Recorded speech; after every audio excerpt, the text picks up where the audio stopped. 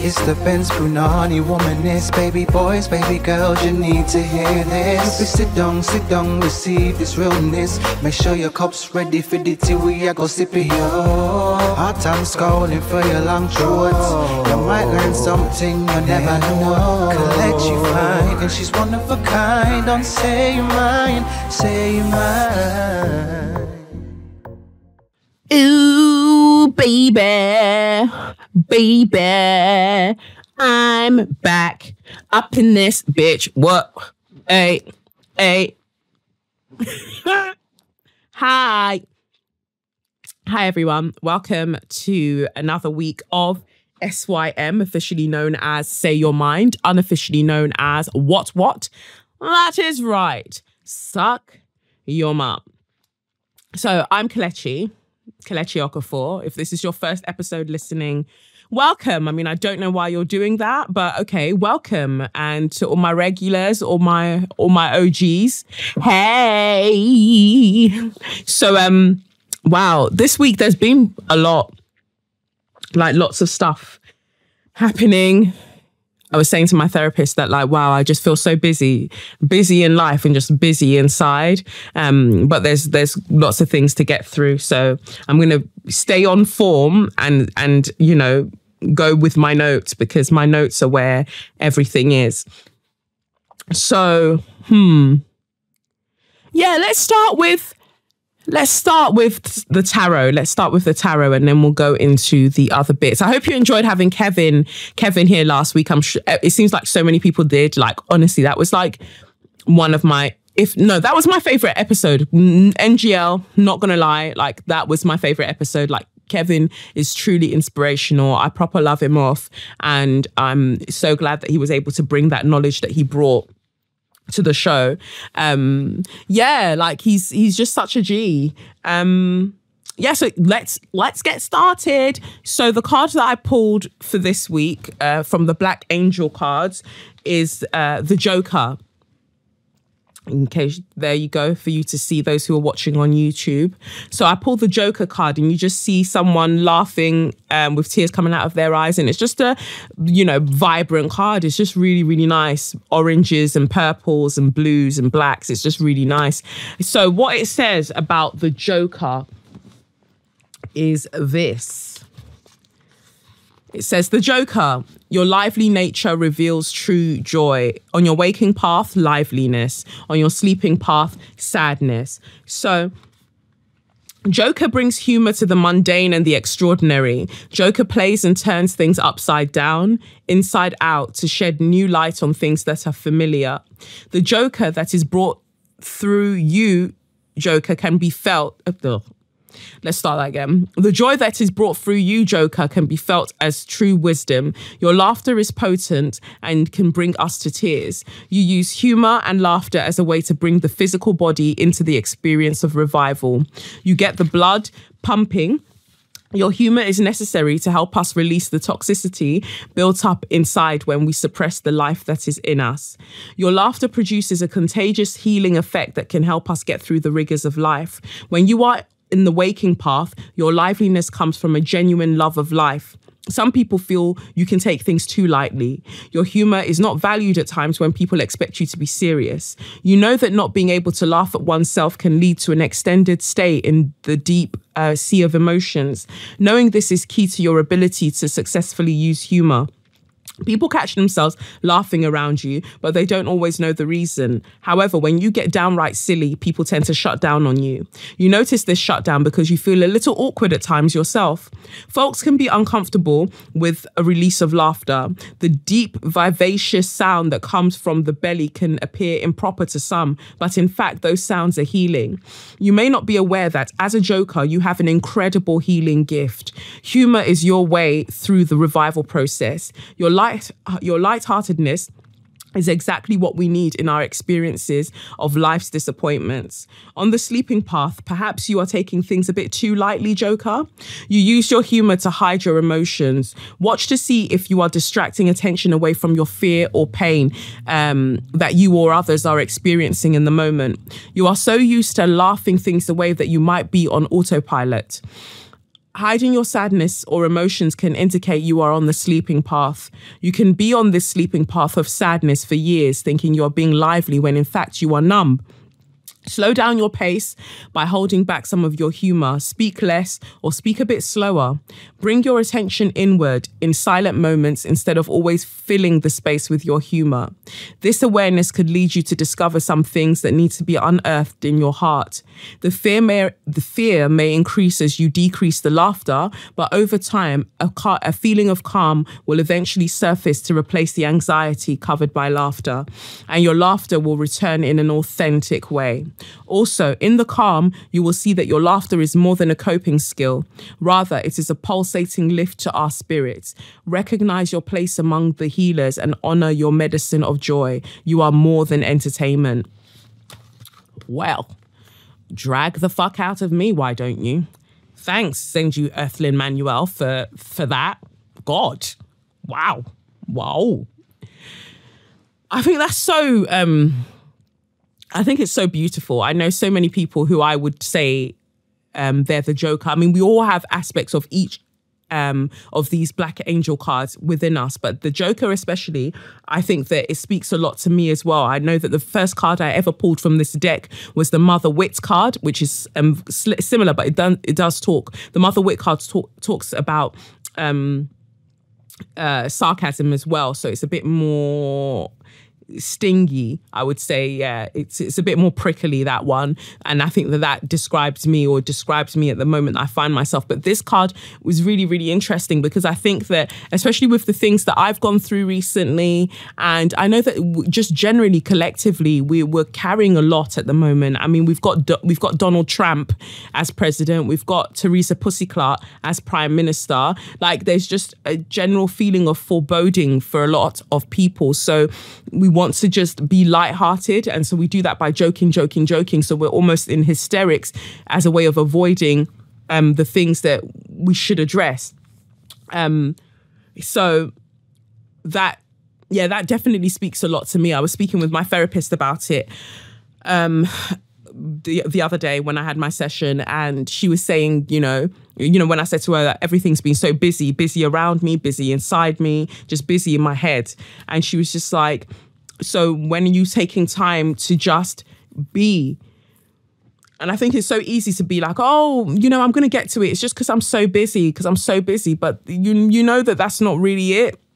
You know that's not really it, baby boys and baby girls and baby non-binaries. You know that's not it. You're avoiding the work that you need to do. You're avoiding the sadness that you need to face. It might not even be a sadness that's anything that's happened recently, but just the residual sadness that's just sitting there that you need to address. And you're just like, oh, I'm going to do other things. And everyone knows that I love to bust a joke, which is why it's hilarious to me when little dry, crusty batty guys on the internet are talking about, oh, she's so angry.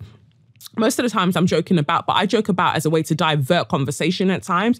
I joke about as, you know, to make light of the world, this ridiculous world that we find ourselves in. But on the other hand, I make light of things because also I know that people might be uncomfortable knowing, especially if they're aware of the things that I've gone through. There's this just like desire to make them feel at ease. And I was talking to my therapist about it, like I said, and we were discussing this whole idea of how I hadn't paid much attention to the things that I take on board about people. So we were saying that, well, I said to her, lots of people talk about, oh, well, you know, if even when people say rubbish things about you or mean things about you, maybe there's an element of truth to it. And I was talking about something that my mum has said to me and the things that she said to me over the years. And you know what Nigerian mums are like. They will just say something like this and to them it's whatever. But then you keep it in mind. And not to say that all Nigerian mothers are like that, but, you know, mine especially is like that. And she said, no, you don't have to believe the things that people say about you that aren't nice. You don't have to believe it looking for an element of truth in it. If you think that you're a bad bitch, then you're a bad bitch. No one can come and tell you otherwise. No one should come and tell you about your negatives and then you take it on as rote. Like, oh yeah, they're definitely telling the truth. No, and even if they are, oh well. And I thought, wow, I really stand for this therapist because she's really given me different ways of looking at things. Because to her, she's just like, look, People will receive you at the level of living that they are at. They can only take you from what they have experienced of themselves and they've experienced of life. So if someone's calling you, for instance, I don't know, obnoxious, like we know certain man was spewing before they had to see me on Grapevine TV, suddenly they see you in person and they don't know how to behave. But even if they'd never seen you and they'd use that term, so if you don't see yourself as obnoxious, or you know that you have the ability to be if you want to be, but you just generally are not that, then why are you taking it on board as, there could be an element of truth in that? Fuck that. She didn't say this verbatim, like I'm just paraphrasing it and saying it in my language. But she was just like, fuck that. You tell yourself all of the great things about you, because especially at this crucial moment in our lives, we need to know the great things about ourselves, because there are so many things telling us otherwise. And that's what's important. So big up Emma, man. Like Emma, my therapist, is a real G out in these streets. Like, yes. So, then I pulled the Rider-Waite-Smith deck, and the first card that came up was the 9 of Cups. Now, remember, the past few weeks we've been really dealing with cups as like with disappointment and loss and things like that, and then the 9 of Cups comes up, which is a nice card. It's a positive card. We see a chubby man sitting with his arms crossed, sitting in front of 9 cups, really looking really happy and satisfied with himself. Yellow, such a bright color, reminds me of the sun card. So this is prosperous, this is good. And he's got the red hat on his head for success. And I think it's interesting that the red hat, that's a sign of success, is on his head, because when in the Yoruba kind of spirituality belief system, we say like your Ori, that's your destiny, that remembers your higher self, that remembers where you're what you were here to do, and that chose your destiny before you came into this physical realm. And so for the fact that the success is on the head, it's saying to me that like this is a higher frequency thing, that you were destined for this greatness, and now here you are. So for the Joker, most especially, yes, you know, life is a bit and you might be making jokes to avoid things, but you've got to realize that great things are now here for you, whether they're either here right now or they're like here very soon. Like great things. We're no longer dealing with the disappointment of the 8 of Cups or like the 5 of Cups or anything like that. Now we're here at the 9 of Cups, where, you know, it's not 10, but 9 is fantastic. So we're at the 9 of Cups, and 9, you reduce it down to 3. 3 is the magic number. So that's a sign of change and success. And this is positive, you know, a positive change is taking place. And it's about not just the emotional things that you're going to get, but also the material things that are on their way to you. And this is reinforced because the next card that came out with the 9 of Cups was the 7 of Pentacles. We've seen the 7 of Pentacles before. So the 7 of Pentacles was the next card that came out, and we see a person tending to a garden that has coins growing from it. So, you know, like Theresa May was like, we don't have a magic money tree, little bitch. But yes, so this person's basically their magic money tree. So this is why I say that it's not just emotional things, that, you know, it's the success that's coming for you isn't just something that's going to fulfill you spiritually and fill your cup emotionally, but it's also going to be it's material things that come in your way. But in terms of the material wealth and the upswing that's coming your way, it's also asking for patience. And we spoke about this last week with Kevin, and when Kevin was on the show, about patience, like tend to these things lovingly. And that means maybe setting the ground ready for the things that are coming your way, like, because they're almost here.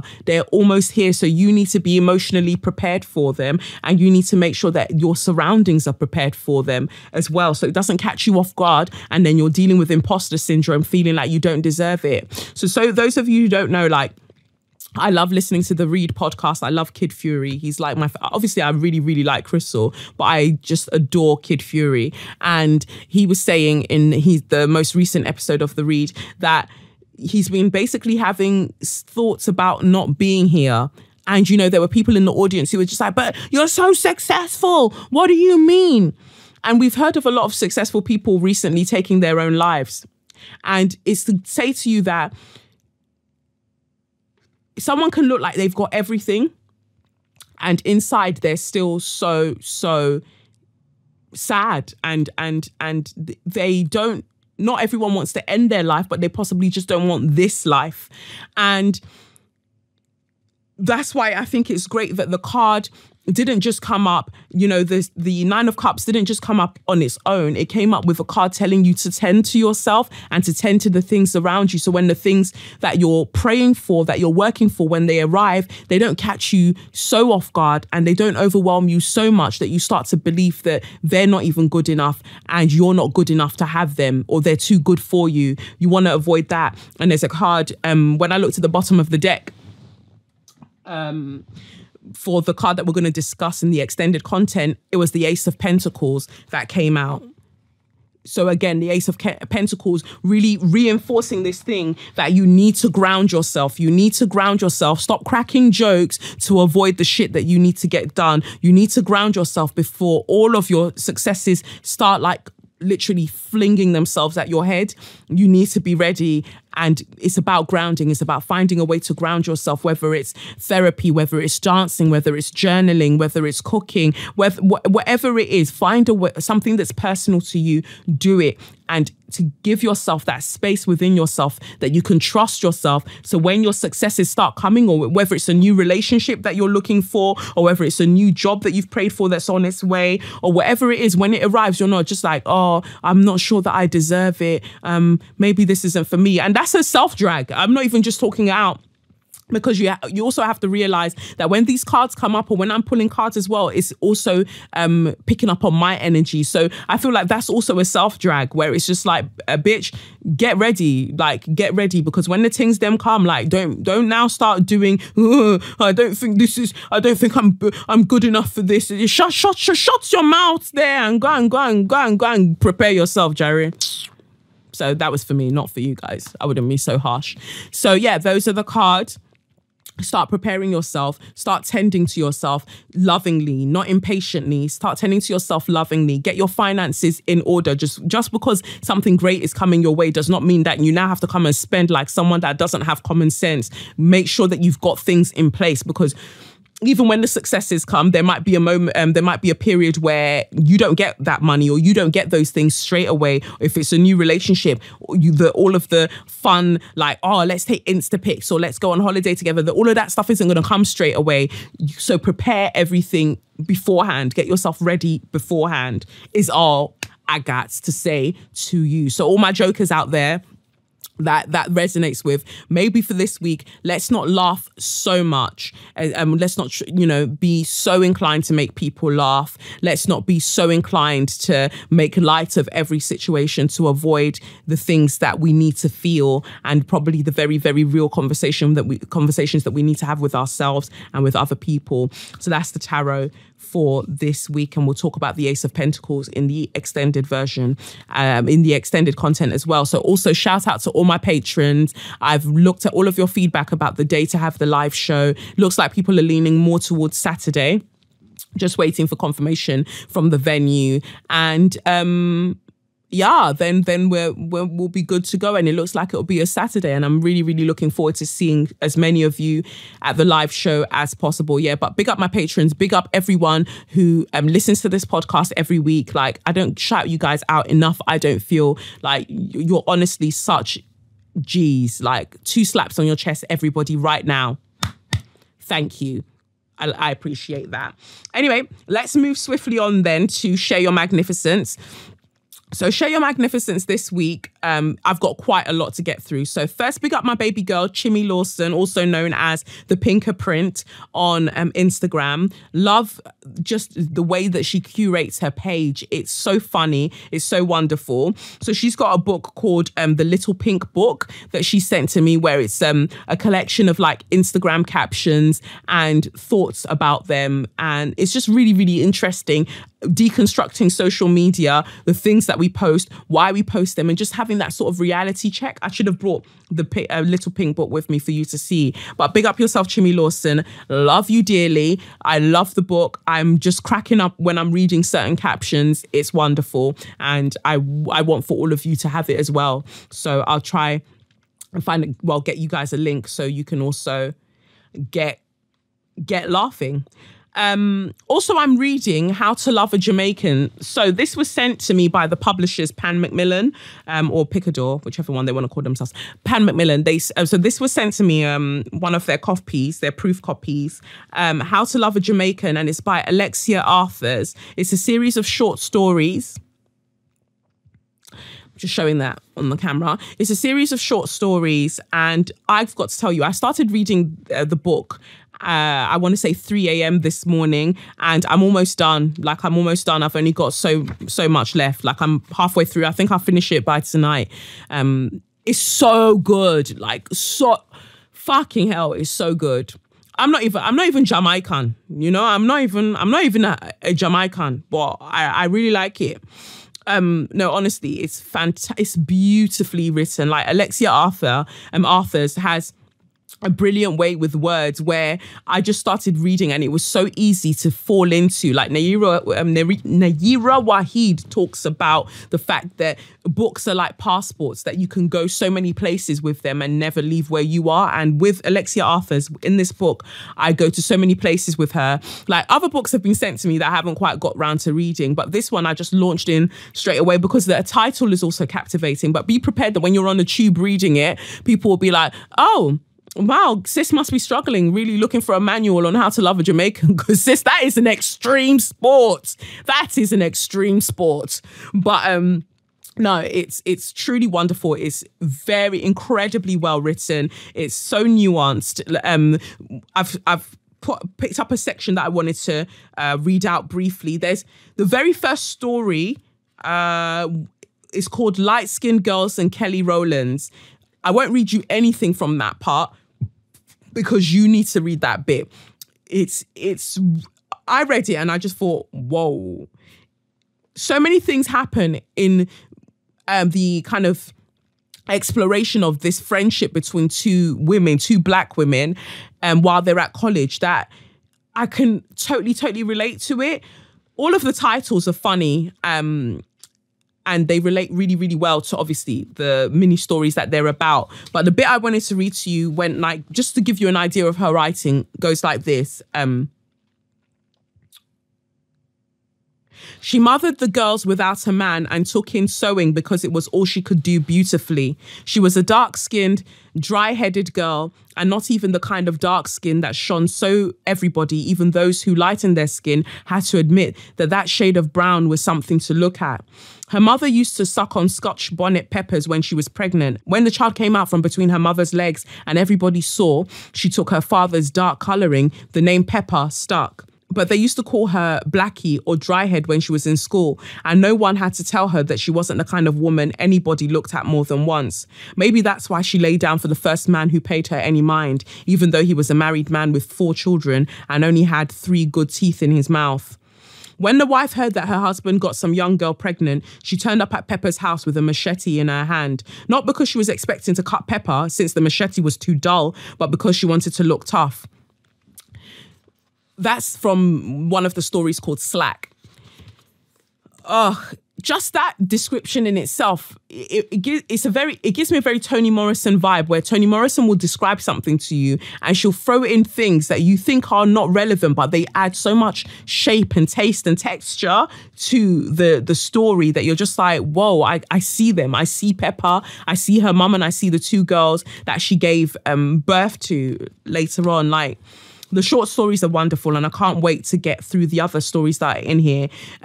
She has, in the book, she has stories that are focused, that are based in Jamaica. She has stories that are based in New York, various places, but it's individuals that aren't linked. It's so gorgeous. I remember talking a while back about how much I loved Junio Diaz, and then I was disappointed when I heard about the sexual assault allegations and things like that. Really disappointed in him, and talking about how his writing leaves, it's like I can taste the places that he's describing.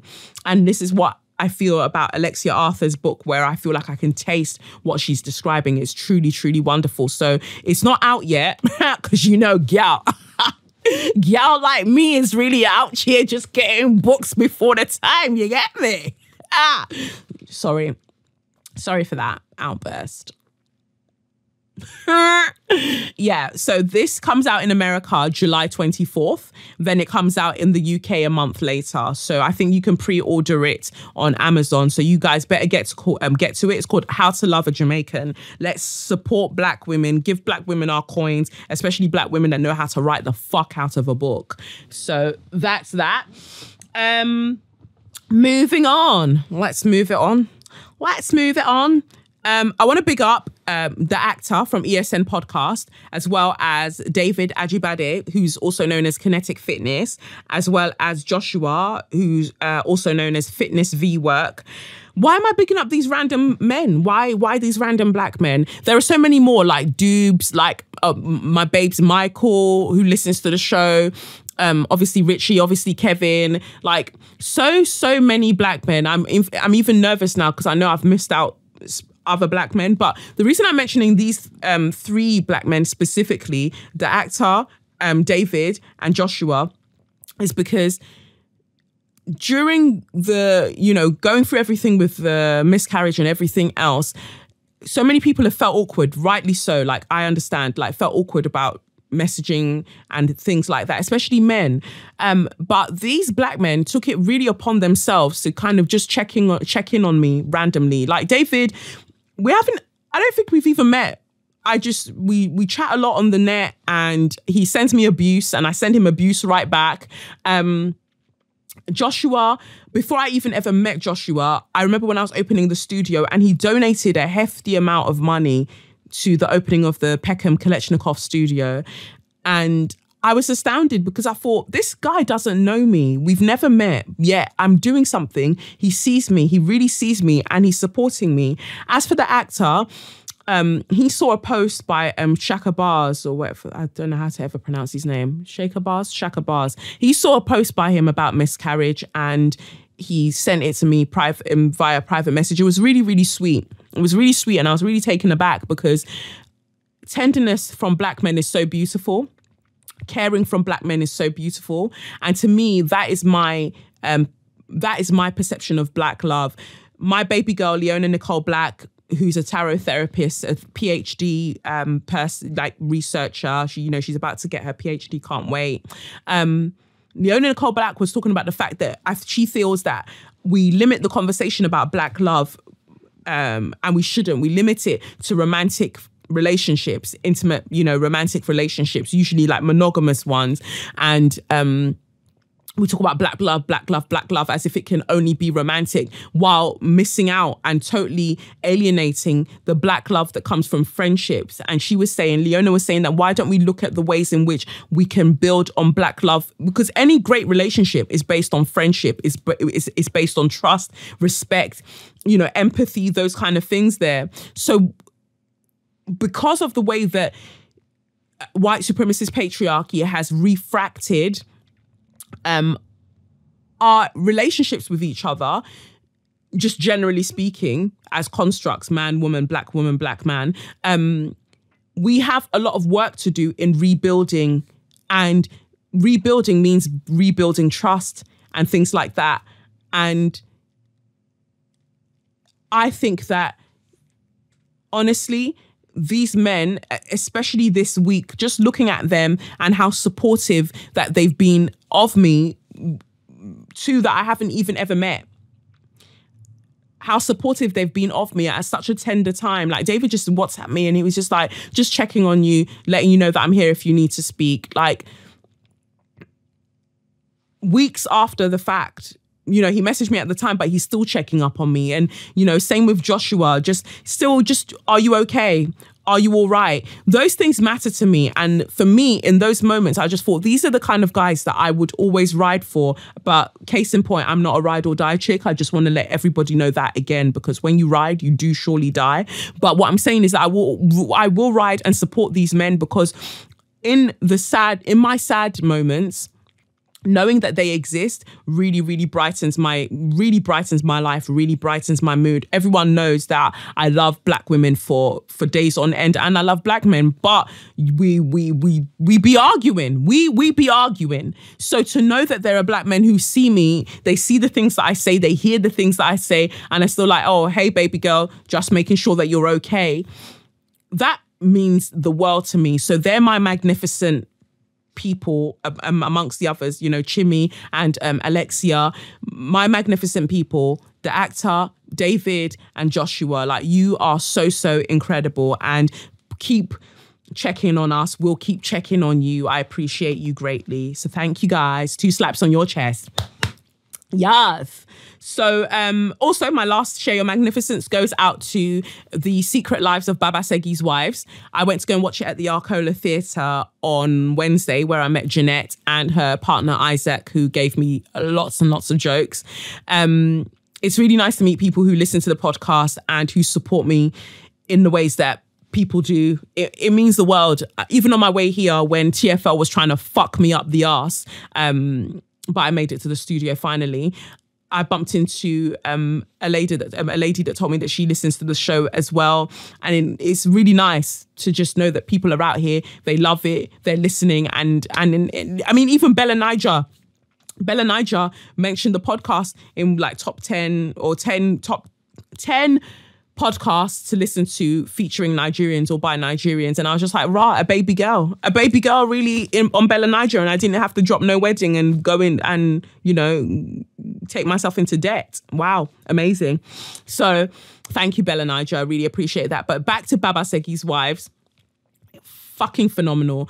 I already love the fuck out of Lola Shonayin, who wrote the book, The Secret Lives of Baba Segi's Wives. But then to go and see it on stage was just incredible. It was so funny. It was truly wonderful. And it was wonderful to see so many Black people in the audience as well. But I was a bit annoyed by the fact that there was a row at the front that was just empty. So Black people of the African diaspora, you know, just everyone of the African diaspora, just everyone else who wants to come along. Anyway, I'm not sure that you'll get everything, but it's beautiful. It's theatre. We don't have to get everything. It doesn't have to be our exact lived experience. That's why we go there, to go and learn more.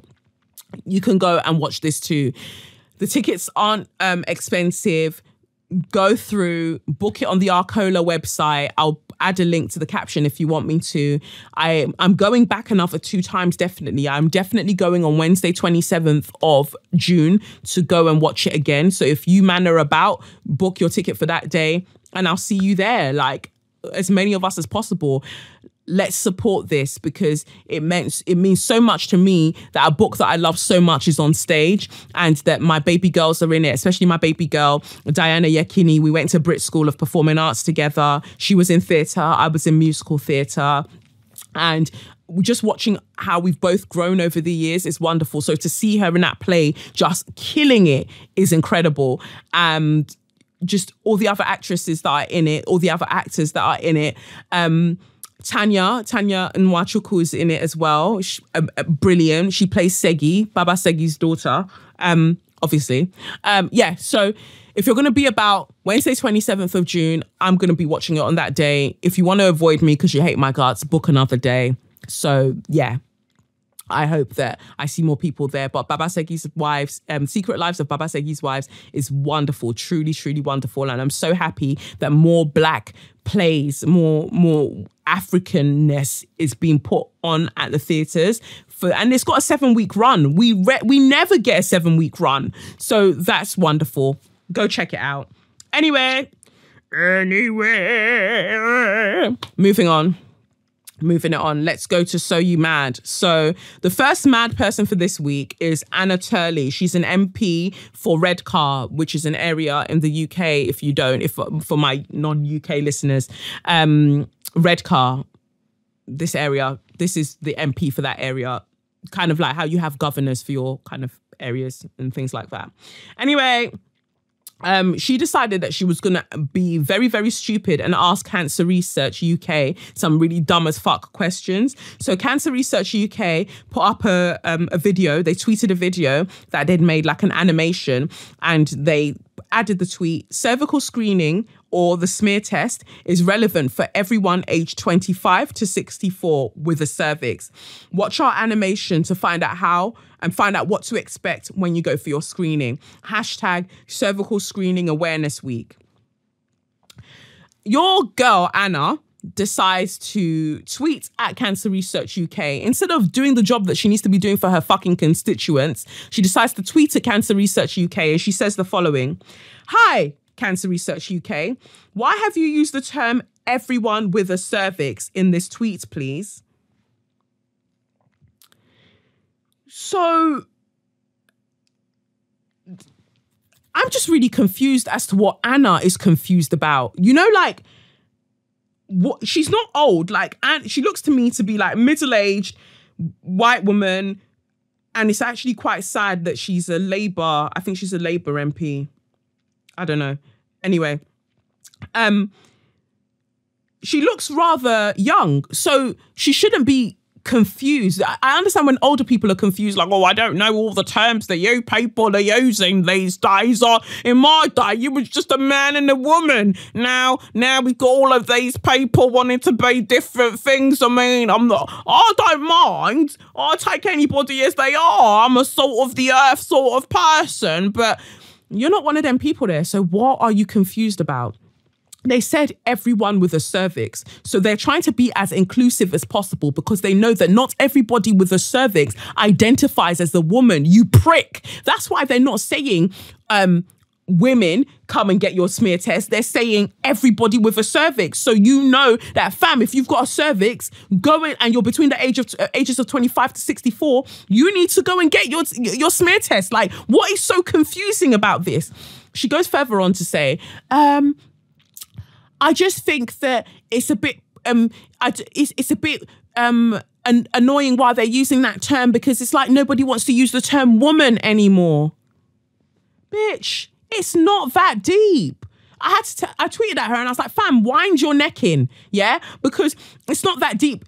People are still referring to people as women. People are still misgendering people because of, you know, they're assuming other people's genders and calling them women without checking with them first. And I know that I'm bad for that. I tend to not check for people's pronouns, and I'm trying to be better at checking at how people identify. So what are you struggling with? Nobody's out here not calling you a woman, because most places are calling you a woman. So what is your problem? Then she goes, that it's because in the tweet that they wrote about prostate cancer, they said something like, research has been done into prostate cancer that could benefit some men. Okay, she was like, why didn't they just say could benefit people with prostates in that tweet? And I'm like, but fam, for the fact that they use the word some, they know that it doesn't apply to all men. So again, it's like you're showing me that you're the class fool, like you're the class dunce. Like there's something really, really wrong with you. Like your 2 + 2 is never equaling 4. What the fuck is wrong with you? And people are voting these people into parliament. Like this red car, my G's. Like, take this girl off your roster of MPs or whatever the fuck.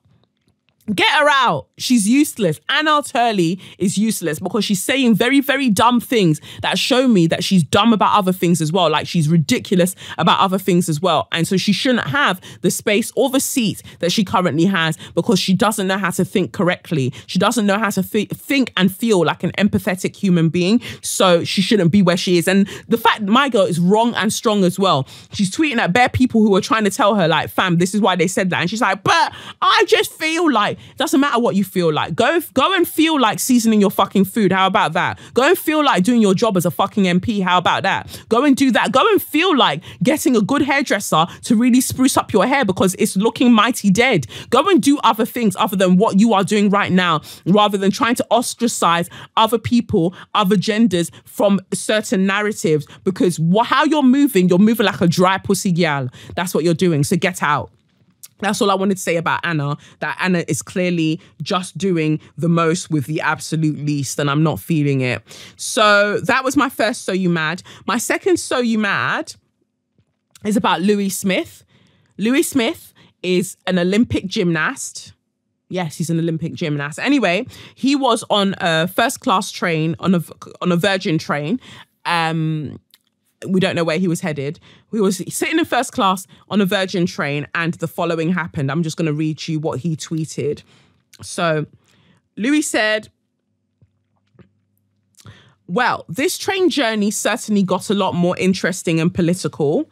The man serving tea and coffee is working his way down the first class carriage when he serves the man next to me, randomly asks for his ticket to prove he's in first class. He then serves the lady behind me to where he then serves the lady to behind me, and he just goes back to serving tea and coffee. When he gets to me, he asks if I want anything. I decline. And then he asks if I've got a first class ticket. And I said, yes. He said, can I see it? And I said, yes, but don't you believe me? And so I show him and he accepts it and carries on serving. The next 3 to 4 people he serves tea and coffee to,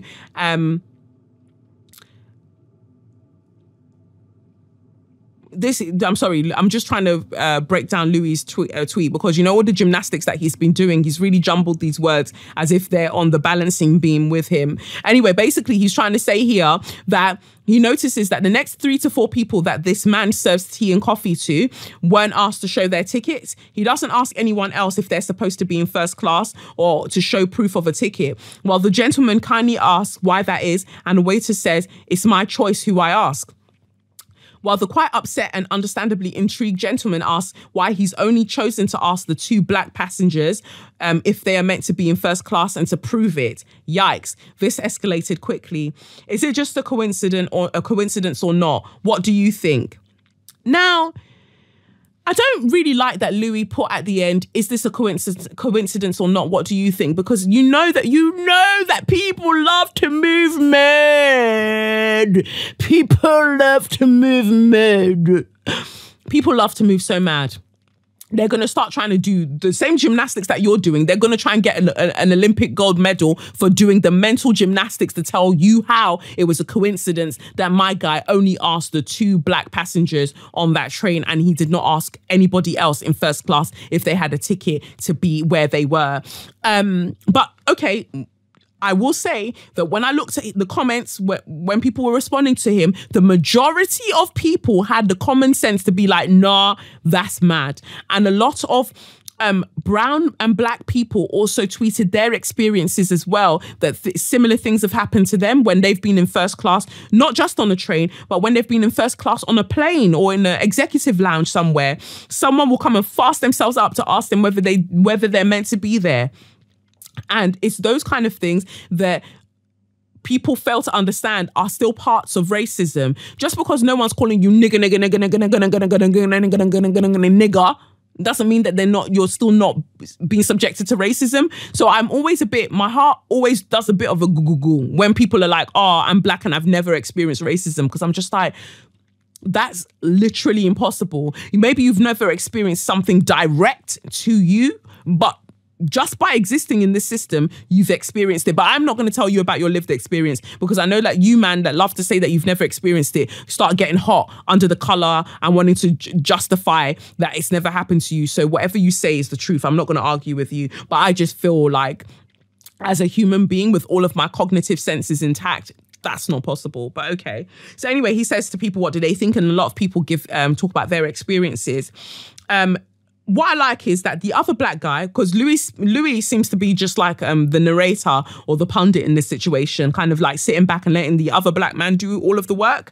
But that's a bit unfair, because Louis is tweeting about it, so he is getting more coverage about it with his following, so fair enough. But anyway, he goes, the other black man, he's wanting to see the train manager. He's very calm, but clearly annoyed. And I think that that's good that he also mentioned very calm, because people would love to instantly assume that the man is irate or angry because he's a black man. So I like that Louis also insisted and really pointed out that no, the guy is very calm, but clearly annoyed. And also it's embarrassment and humiliation. Like you're singling us out to prove that because of our skin or our heritage, we do not deserve to be in this place. That's how you feel about it. Fam, why don't you just serve your fucking tea and coffees like you were paid to do? Nobody asked you to do all the extra shit that you're doing. Focus on your job and face your fucking front. Literally, face your front and push your trolley, you dickhead.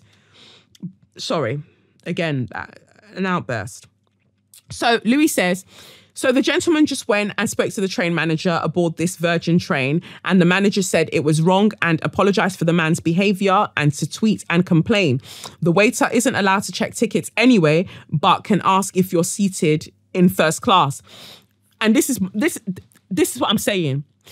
It's not even in your job description, you useless person, you vile, useless person. It's not even in your job description to check people's tickets. You can ask them if they're meant to be seated in first class, just in case people didn't realize it was first class, fine. But you now ask them to prove it and show you a ticket. Why are you going so far? If I've said I'm meant to be here, but I'm meant to be here, why do I have to show you a ticket? Because all them other man didn't have to show you a ticket. And this is why I'm always saying that white people are allowed to move mad so often, and they get away with so much so often, because people automatically assume that they're meant to be in the places that they're in. It's the rest of us that have to prove the fact that we're meant to be there in the first place, or we're allowed to be there in the first place.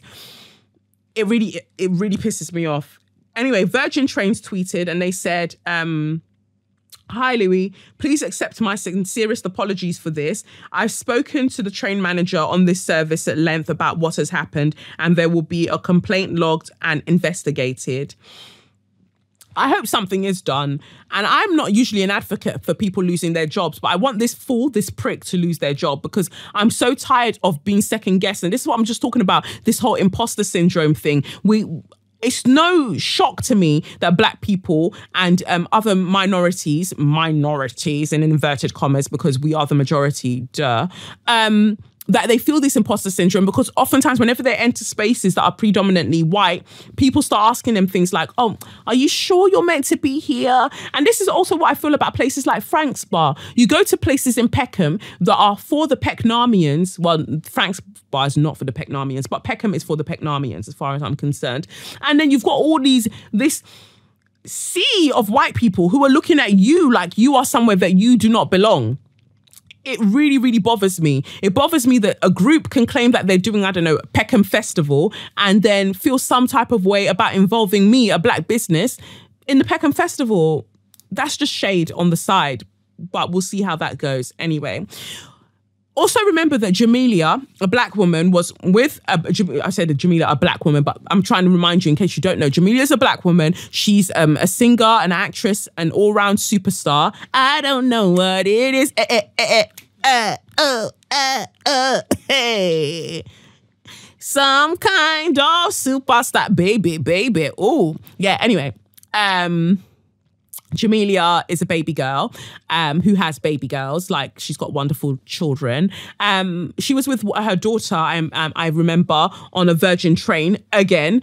And this time it wasn't staff that approached her. It was one white woman that fastened herself up, saw Jamelia sitting with her daughter in first class, and came to ask her, "Oh, do you know where you're sitting?" She was like, "Yeah, I know where I'm sitting." And she's like, "Oh, because this is first class."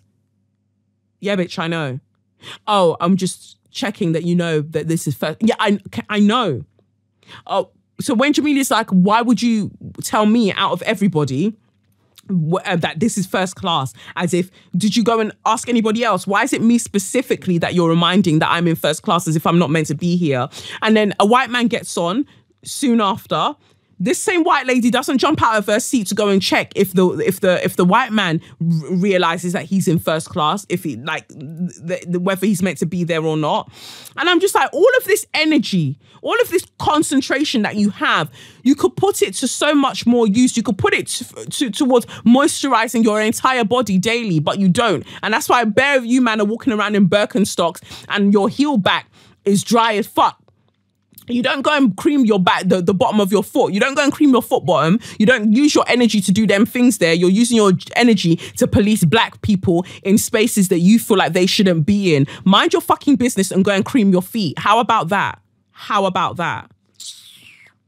So that was basically what I had to say about that situation. Virgin needs to do more to train their staff. And I know that they can't train their passengers, but definitely train your staff to mind their fucking business and to not be so overtly racist. Because I know to ask them to just not be racist would be a stretch, would be a reach. Just don't be so overtly racist. Anyway, moving on from there, that was my So You Mad. My straw of the week. So that's where we're going. Oh, No, I've got a letter from Aziza. Yeah, let's do the letter from Aziza. Let's do the letter from Aziza first before we go to my straw of the week. So, my letter from Aziza Makame is a blogger, and she's so beautiful. I love her Instagram page, liking all of her pictures because she's so buff and she's just a lovely gal. So Aziza wrote in and she said, "Hi Kelechi, I'm super excited for my first write into SYM pod. I've been an avid listener for a while and absolutely love the podcast and you as a person." Thank you, babe. She says, "I'd firstly like to start off with a thank you. Thank you for what you're doing, with these podcasts. They mean a lot to some of us and give us strength and the will to live our best baby girl and baby boy lives.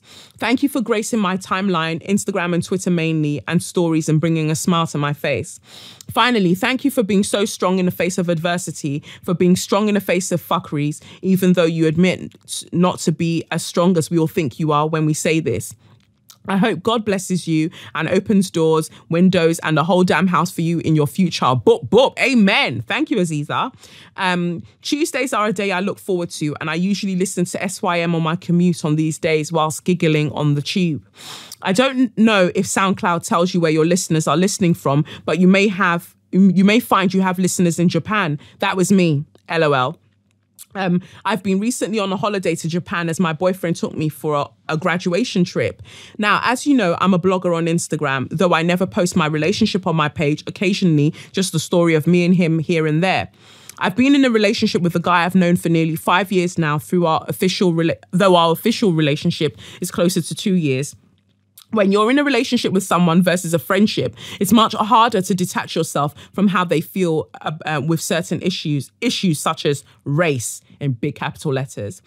My partner is an Asian man from Hong Kong, and though I love him very much, I realize not everyone is as vocal as me. He isn't and takes to calling me a social justice warrior. I view the world's problems as my own. My mother is an Arab woman and my father is a black man who is African, so I've grown up in a problematic household where my mum would say things like, "Why is your hair looking crazy?" Crazy just being her way of describing black hair, far from her own hair, which was different from her mixed kids that she chose to have with a black man. So I've learned to check them, both my parents and with a 6-year-old sister. I and my other siblings do not allow any of this without raising a dispute and making them see their wrongs. This is why I always use the term people of colour very carefully, or prefer to not use it at all. Same, Aziza, same. There, I said it. Especially dating a man who is also deemed a person of colour, I realise how internally racist and confrontational the Asian community really is whilst being with him. Now, don't get me wrong, so many Asians, East Asians in this case, people are now slowly starting to question their racism towards black people. This is spearheaded by some amazing Asian activists I follow online, and I can honestly say what they do is bits good on them. The complicity due to their wanted and yearned proximity to whiteness is sickening. Whilst in Japan, I was reminded of that every day. People walking around with parasols not wanting to get dark, whitening creams, adverts displaying white people all over, and the weird stares I got regularly from the members of the public. At Beijing airport, all black people got patted down and searched, and they took our portable chargers whilst on the way. And whilst on the way back, I asked the white girl if hers was taken, and her answer was no. My partner watched it happen to me and said it was the procedure. As a black person, you question yourself over incidents and don't want to be reaching. I've learned this behavior has to stop. If it walks like a duck, if it quacks like a duck, it's a motherfucking duck. I didn't let that deter me from having a good time though. My partner was totally oblivious and thought men were staring for other reasons. That was until we spent nights at hotels, and one lovely hotel in a remote area with several hot springs. Now, when you're traveling whilst black, you take extra precautions to how people receive you. Lucky to say, this first hotel was just so warm and welcoming. The lovely hospitality of the Japanese that white people also ramble on about. I can truly have the same energy about traveling there to this particular place. There were 3 private baths, a mixed bath, and ladies and men separate. We used all of the baths as per the rules of being naked in each one from the mixed, and everything was fine. I actually didn't use the women's one since I'd have to go by myself and my partner wouldn't be there. It made me a little uncomfortable every time he wasn't around because I always noticed that was when people started moving mad. The second hotel only had a segregated bath. So since we were paying, I thought I wouldn't waste an opportunity and I went up with my boyfriend before we split into the respective hot springs. As I got into the hot spring, there were two women in there. They immediately started talking and left. Obviously, I don't know Chinese, which is what they were talking.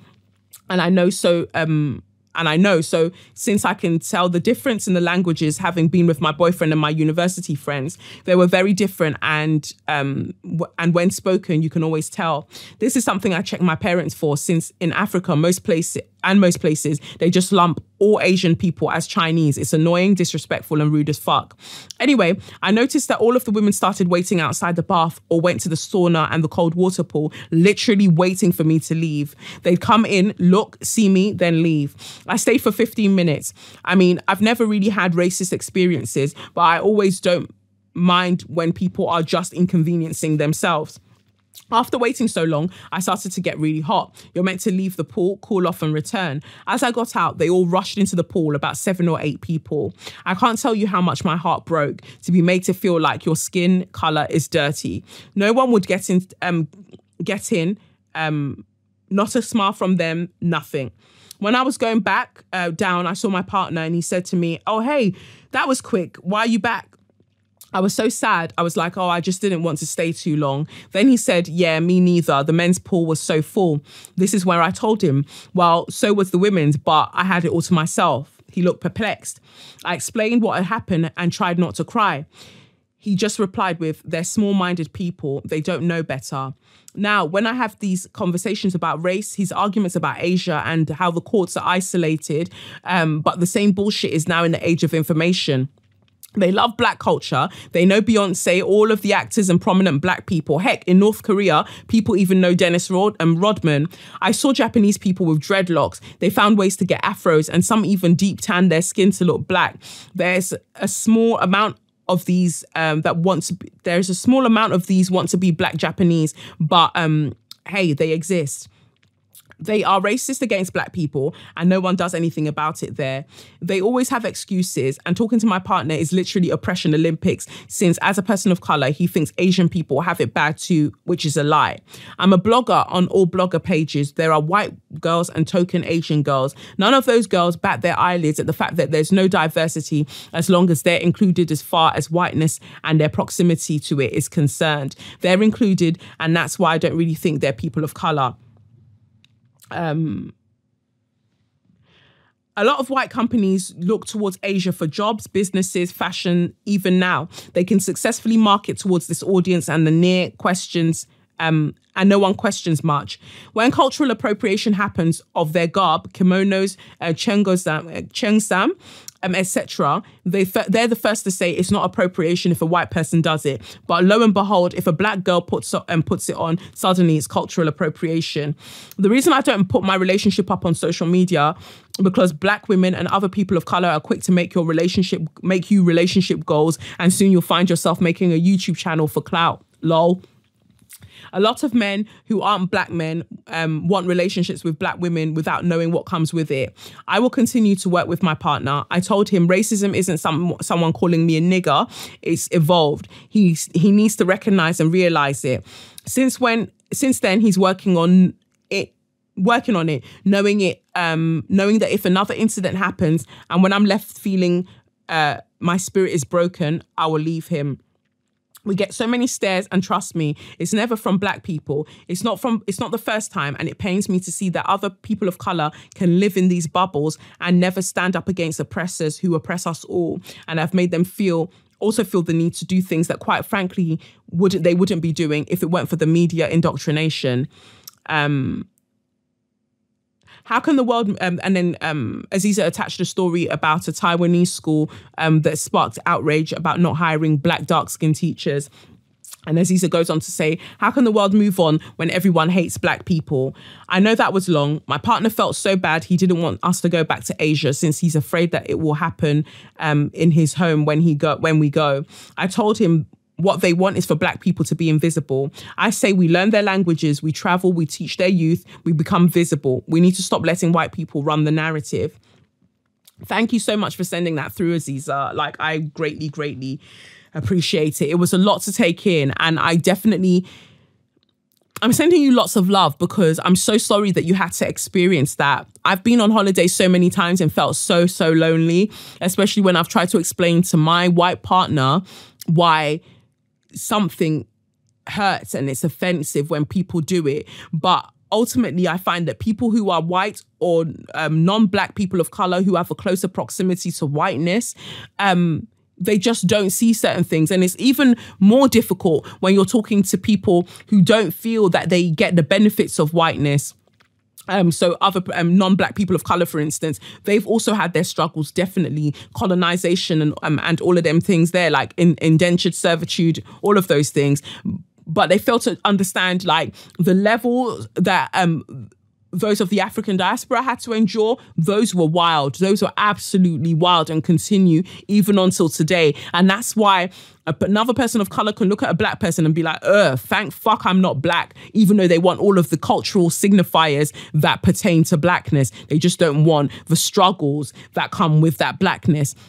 But when they don't want to see all of that. As far as they're concerned, oh, well, we all struggled together. We had it bad too. Yeah, but look at how you're portrayed in the media now. If it's ever a Japanese person, they're portrayed as like being super smart. East Asian people are portrayed as being super smart. I know that also that holds a lot of East Asian people down as well, and South Asian people. It holds them into a narrative that they can't escape from, but it makes them the model minority. When you're the model minority, as annoying as it might be, you still are afforded certain benefits that aren't afforded to other people. And I'm just going to say this point blank, period. Aziza, your man needs to pattern the fuck up. He needs to wake the fuck up, because you can't just... It's not enough to just be coming out here in these streets and enjoying black pussy and then not putting the work in to support the people that you're with. Like, support the women that you're with. Don't just enjoy what it means to be with a black woman. Like, oh, it's so exotic. Oh, no, I don't care about her skin. I love her for who she is. Well, if you loved her for who she is, you'd understand that she's someone that's been targeted by society for merely the color of her skin, the kink in her hair, all of these things, her features, anything that signifies her blackness, she's been vilified for it. So if you love her for who she is, understand that this is also part of who she is, and help her, support her, like see her and see the struggle. And you've got to... Look, if you're going to date outside of your race, especially if you're going to date a black woman, you need to start using your outside voice when you're inside. If you see anyone moving mad, moving wild to your partner, you've got to be ready to speak the fuck up, because all of you, man, want to be like, oh, I want to date black women. I want to date black women. When it's time to stand up for black women, your voice is lost. You don't know how to use your throat. It's but everything else you want to be enjoying. Fuck that. There's a responsibility. There is a duty that comes with being with black people, and you need to get yourself ready. You need to get yourself in shape. Like, you've been with him for what? You said 5 years. 5 years. Actually, I can relate to that because I've been with my partner for 5 years.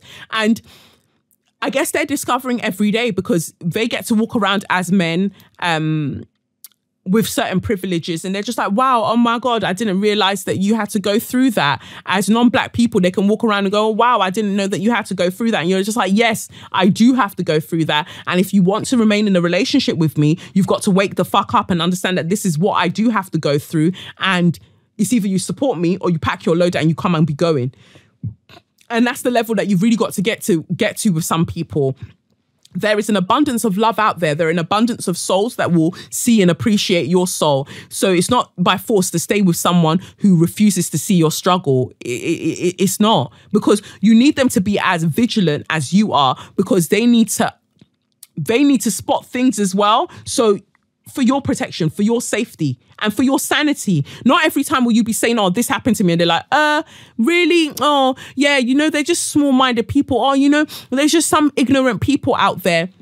I feel like the issue with your partner is that he hasn't even begun to understand the gravity of what you go through as a black woman, because he's still trying to say, oh, but you know, I'm coming to it from an equal level as well. We're not at the same level of anything. We're not. Sometimes we're not even in the same arena. So you can drop that for one. And I feel like he's avoiding very real conversations that need to be had with his family, wherever they are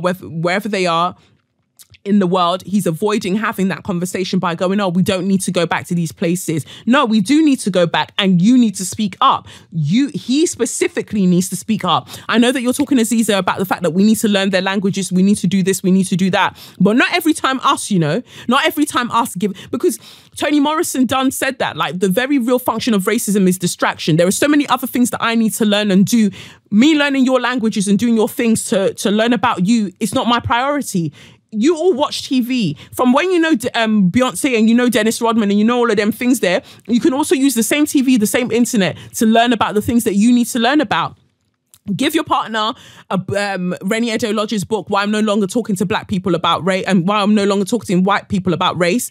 Get him to read that and start to teach himself, because you can't be spending time, valuable time that you could be spent using to be a baby girl, you're spending it trying to get him in line. Life is too short. Life is too short. As much as you may love him, life is too fucking short. So he needs to either, like I said, pattern the fuck up, or he should just start going, because nobody's got time. Nobody's got time. You're a wonderful person, a beautiful person that he needs to stand up for and stand up with. Yeah? So that's all I've got to say about that. And just for my straw of the week goes out to my Uber driver who last week when I was off to get my tattoo to commemorate my miscarriage, I was in his car and he started forcing conversation with me. His name was Mohammed. He was forcing conversation with me and he was like, oh, I bet you look like you must be Nigerian, because I think he's Somali. He was like, you must be Nigerian. I said, yes. I'm Nigerian. Oh, Yoruba. I said half Yoruba, half Igbo. Oh, where's your dad from? He's Igbo. So you're Igbo then? And I fucking hate when people do that, because 2 fucking people gave birth to me. So don't be telling me about, oh, you're this because your father's from there. And wherever the fuck I say I'm from, you will not tell me otherwise. Anyway, so he's saying all of this and he's like, oh, but I bet you look like your mum. I was like, okay. He goes, yeah, you must look like your mum, because when you want a child to look like you, the woman's waters have to be released first before the man's sperm goes in. So your mum orgasmed first before your dad, and that's why before your dad orgasmed, and that's why you look more like your mum. We remember this from ancient cultures, because these are the things that we forgot when the white people came. I was like, her? First of all, I don't know for your pseudoscience, but also, I don't know you. Why are you trying to tell me about my mum's sex life? Why are you trying to tell me about my mum orgasming? Like, fam, who told you that I want an image of my mum having an orgasm? Are you fucking mad? Stop talking. So I just avert the conversation and I'm just like, oh, we're finally on Blackfriars Bridge, because all of these times he's taking wrong turns because all they do is follow Waze or Google Maps or whatever. So he doesn't actually know where he's going. So finally we get onto Blackfriars Bridge because we're heading towards Caledonian Road, because I'm going to go and see Lord Montana Blue to get my tattoo. He forces it, tries to go back there. He's like, oh, so if you want a child that looks like you, make sure that you orgasm first before your partner. Tell your partner, let me come first, and then your child will look like you. I was so kind of unnerved. I was like, what? Huh? Why? Stop. So I just said, really not engaging in conversation with him, giving him all the social cues that I'm not having this conversation with him. Anyway, you know the best time to conceive for a child between 5 and 9 days after your period. This is when we believe a woman is clean as a Muslim. This is what we believe. Stop. It got to the point where I just started dialing. You know when you're just dialing a number, any number, to just be on the phone with anybody to avoid having any further conversation with this person. And I called my partner and I was just on the phone to him just to avoid talking to this guy. You could see that he was disappointed and he kept looking behind to see if I was coming off the phone anytime soon, like proper looking at me like, Like, when am I coming off the phone? Because he wants to carry on his dead conversation. Anyway, I had to report it because it made me so uncomfortable. I reported it to Uber. They refunded my money, which I think is just the least they could do. They should do way more than that, but whatever. And they said that they're investigating this guy. And I was proper conflicted because I don't want to be putting another black person in a situation where they might lose their job or whatever. But you can't force conversations like that with people. It's just uncomfortable. What the fuck? What the fuck? I want Uber to create a part of their profile where you can just click that you don't want the driver to have any conversations with you other than where are you going, to confirm where you're going, and that's it. Don't chat to me. Because every time Uber drivers go and they say more than 5 words, it always goes left. I've only had like 2 decent conversations in all my years of taking Uber. I don't want any more. I don't want them to talk to me, especially not like that. That was disgusting. That was absolutely disgusting. It was vile and just yuck. Yuck. So my straw goes out to Mohammed, not Prophet, peace be unto him. No, this particular guy. My straw goes out to this Uber driver for his wild behavior. Suck your mum and when she orgasms. That's what you should do. That's exactly what I want you to do. That's all, because it's just disgusting. Yuck. Anyway, that's it for this week. This episode of SYM's done. I've been Kelechi Okafor, and this has been SYM, officially known as Say Your Mind, and unofficially known as what? That's right. Suck your mom. Whew. Yeah, so you can follow me on @SayYourMindPod or @Kolechnikov. And I'll add some links for Baba Segi's Wives, for the book stem, all of the things that you need to get your life. And I will be seeing you soon. Peace. It's the Benz Punani womanist, baby boys, baby girls, you need to hear this. If you sit down, receive this realness. Make sure your cup's ready for the tea, we are go sip it, yo. Hard time scrolling for your long shorts. You might learn something you never know. Collect you fine, and she's one of a kind. Don't say your mind, say your mind.